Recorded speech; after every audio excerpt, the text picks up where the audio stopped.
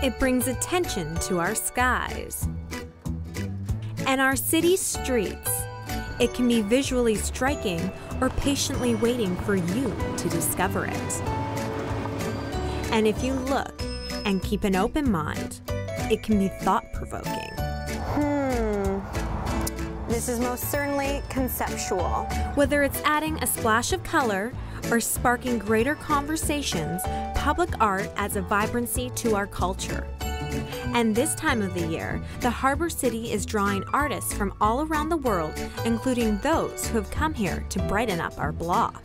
We came from Santa Clara in California.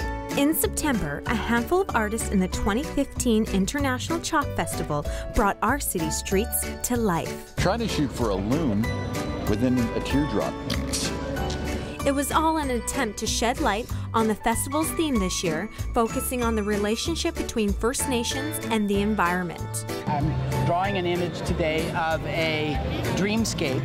It is our neighbor's daughter, and her imagination pops to life, and it realizes itself as a salmon.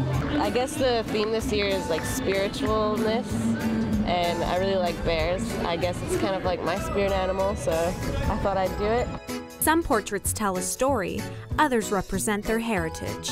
Well, these are actually the 4 directions. So that's the north, east, south, and west. The animals actually represent the different directions. And while these portraits are beautiful, they are temporary. The idea of permanency is an illusion. You go to the museum, you see Van Gogh and the sunflowers, and then you go home, and really what you've had is the experience of the sunflowers. There is no permanency. It's the experience that changes you, not some kind of permanent thing. So it's all an illusion. Well, some artists prefer using chalk, others prefer using a medium that sticks around a little longer and stands out. This brother and sister duo want their art to stick out. The Mexican artists specialize in anamorphic street art. We decided to experiment with 3D art.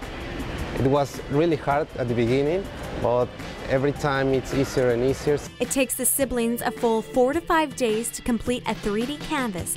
Since this specific project was being done indoors, there was no fear of cloudy skies, but an imperative focus on perfecting the sketch for a full 3D effect. The longer you go, you need to distort more the figure, and also in the angles is more and more distortions. The special thing when you create 3D images is that it's only one viewpoint, because if you see the painting from other side, you see a very distorted image, and sometimes you can get it.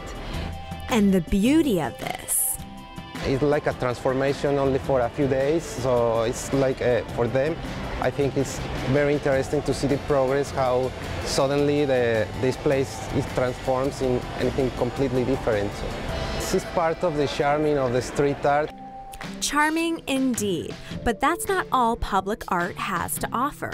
The visual mediums engage the community, igniting ideas, conversations, debates, having you look at your world differently. Whether it lasts a day or a lifetime, public art is shaping Victoria's cultural landscape.